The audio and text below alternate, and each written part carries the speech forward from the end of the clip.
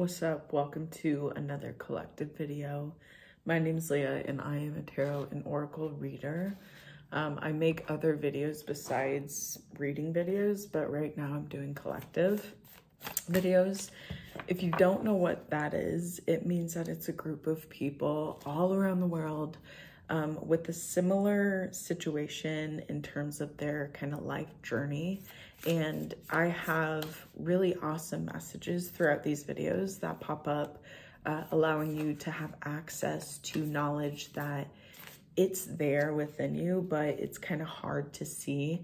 So I kind of clarify the confusion. I sort out what it is that is kind of like helps you blossom, helps you get through the dark night of the soul, helps you feel like the phoenix rising from the ashes of your past. So we're going to start with this card. We have, I believe I'm worthy of feeling good. So feeling good is something that is very much so on your mind lately. It's something that I'm getting you've been trying to understand how to release the past conditioning that you had and how to renew with what you know feels good for you now compared to in the past. Okay, so let me get it all set up. Oh my gosh, I feel like I'm talking a mile a minute. But there is something about how taking a minute actually is coming up. I'm hearing something about the patience is where you can allow that what you want to have happen to come in. The patience is a way for you to save your energy when it comes to future events where it's like the divine knows that, like, let's say 6 months ahead of time in the future, it's going to be really hectic for you. So the divine right now is like telling you, let's take a chill pill. Let's save our energy. Let's save it so that in the future, when this busy season comes in, you have enough energy, you have enough focus. Because I'm also getting that with the patience, with you working in more of a patient form, you're going to be able to really mold that the future you a lot more calmly, where it's not rushed and you have time to integrate what you want to integrate and you have time to release what you want to release. Because I'm getting that how you really have improved yourself, collective member, is by kind of rushing yourself and trying to get through the process of improving. When I'm getting that right now, it's important to focus on the process itself, to focus on yourself every day, in essence of seeing where you're at every single day. We have, as soon as I choose to see the light in the dark corners, I redirect my power toward what I want. So yeah, that's where this patience does come in, because you can absolutely redirect any thought of yours, but it has to be in the present moment. Your past self and your future self, they don't have as much power in terms of change and what you can change compared to you in the present moment right now.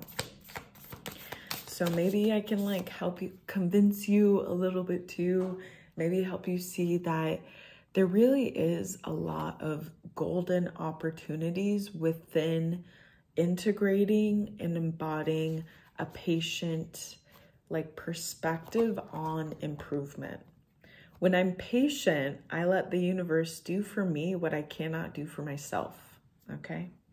I just kind of said this a little bit earlier, but allowing yourself to slowly integrate and slowly release will also help you understand way more of why you want to integrate it or why you want to release it.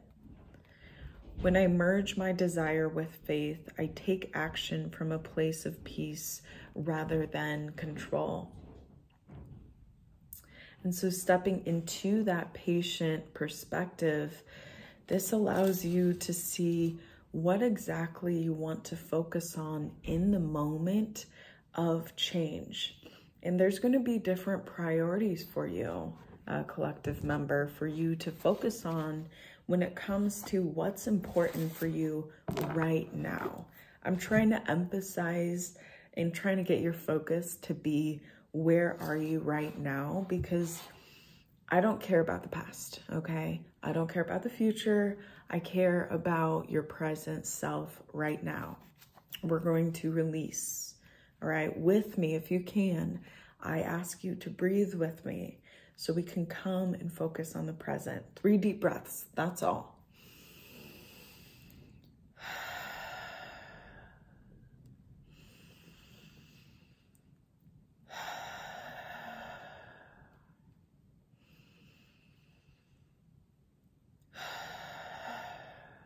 Okay, so we're really in this present moment, okay? And this is something to, you know, I'm hearing every single day, integrate that present awareness. And throughout your day too, is what I'm getting to. And it like literally those 3 deep breaths, that could be all for you. However it is for you, is like, it feels right. And you're like, yeah, that's for me. I release the need to control my present environment. Y'all, I cannot. Like literally the cards are saying exactly what I'm saying. Okay, not exactly, but for the most part, they are. There's something so like life-changing, like radical change, and it's within you.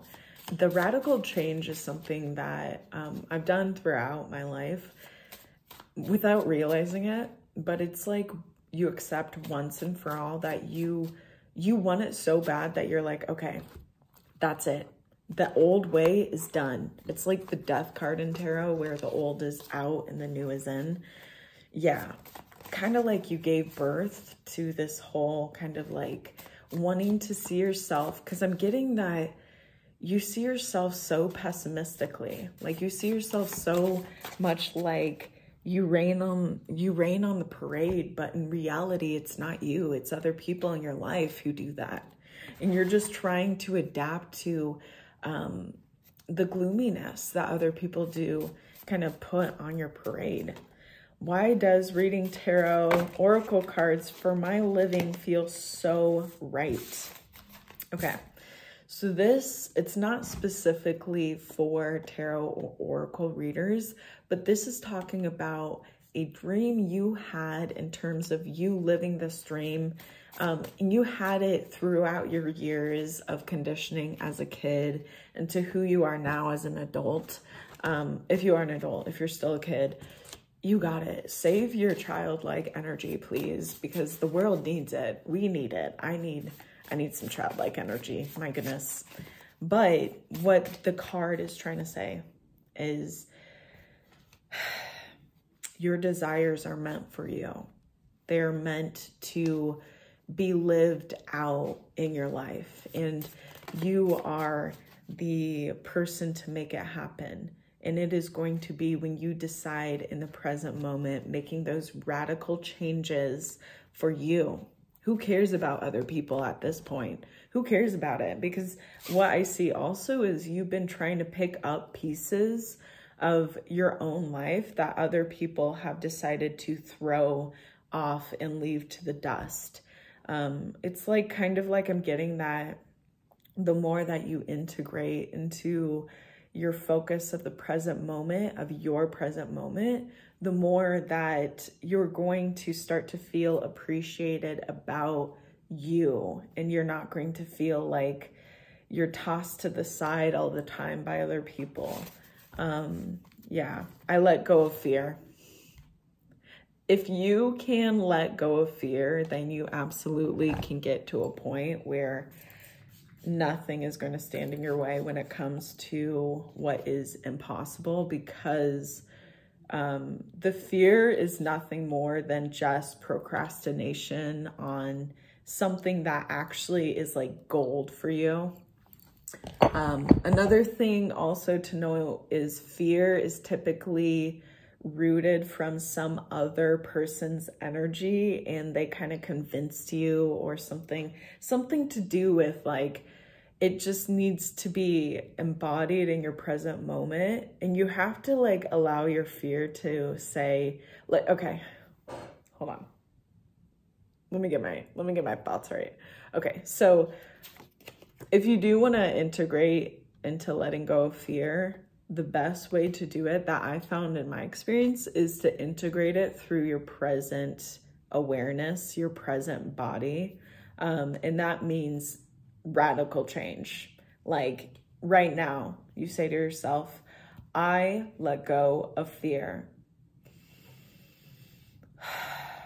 And there's something about also allowing yourself to feel safe, to feel heard, to feel supported, is going to really help the fear be released with assurance. Knowing that it's being released with love instead of pain, instead of hate, instead of anything less than.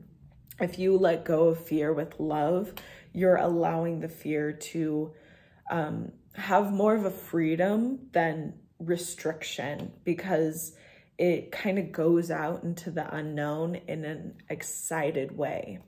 We also have, I am in control of my mindset, okay? So your mindset is something that's really powerful for you. And being in the present moment is where you can actually use your mindset in way of it being powerful. Where you can literally part waves. You can literally part the Red Sea, you know what I mean, with your mindset. But there's something about this, it has to come from you. Like you have to get yourself, kind of like you have to convince yourself. Because it's like, I'm hearing you have to fake it till you make it. Yes, in stillness, I receive. So fake it till you make it, like, and it really is, I'm getting something about you are going to be the prize winner in this no matter what. Because I'm also getting that there's a tendency to pressure yourself when it comes to performance. And that might be needing to be looked at when it comes to it, because it's kind of like you're restricting yourself as well. If you do have more of a cautionary tale when it comes to the end result of your performance. Kind of like I'm getting that there is fear when it comes to you judging yourself with the results of what you get. I'm getting that there hasn't been a lot of feeling satisfied for yourself when it comes to what you've improved in your life. Each time I choose to tune into spirit, guidance of the highest truth shows up for me. So when you start to feel like you are judging yourself on your performance, allow yourself to kind of have like a therapy session with spirit and just talk to spirit about why you're judging yourself so harshly, or maybe not harshly, I'm going to take that back, but why you're judging yourself, period. Because spirit will allow you to receive the information of why it is that you judge in the first place. And it can be that it's not even from you that you believe this. You were told to believe it by other people who were like supposed to, you know, help you become an adult, but they conditioned you to be something else. Directing my focus onto what's thriving creates more of what I want. The other thing is the tendency to focus on the lack when it comes to improving your life that's coming up. So allowing yourself to see that there is good within the chaos, that there is actually order within the chaos, allows you to feel kind of like more motivated too, I'm getting, where you also have hope. Oh my gosh, this is very important. That's a good motivator for you to keep going. Hope is. But yeah, there's something about like that focus. I'm getting focus, allowing yourself to realize that in time when you can complain, what you're doing, I'm getting like when you change and everything is, instead of complaining, you're going to spirit and you're having like a therapy session and you're figuring out why it is you're complaining and how to kind of move on from the irritable situation so that you can focus on more of what you want, and you don't need to focus on what isn't going right because you've taken care of those emotional ties, because you've taken care of that connection to what is irritating. Because once you disconnect from that irritating stuff or whatever, it's going to go out into the air and it's going to go wherever it needs to. But it's not actually supposed to be connected to you. It's supposed to be released from you. And it's kind of like you have to do that. No one else can. I wish I could do that for you, but I can't. We all have to release our own baggage, and that is kind of like emotional too. We have 2 more cards and then I'm going to wrap it up. I am kind and loving toward others while creating clear boundaries that protect my good feeling emotions. So boundaries could be a really great thing right now to focus on when it comes to these irritable situations, when it comes to these situations where you start to be more of the pessimistic version of you instead of the showstopper version of you.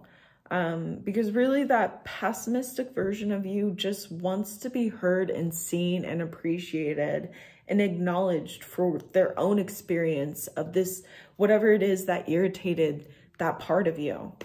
You know, all that part of you wants to be is to be heard and seen and acknowledged. Like it's equal as any other part of you, as your happy-go-lucky self. Yeah. So we have, I accept that good things come easily. I am a super attractor. Man, that would be such a good kind of phrase to go through your mind, especially if you are going to do the releasing process, and reminding yourself that this is for your highest good. Like this is for improving your life.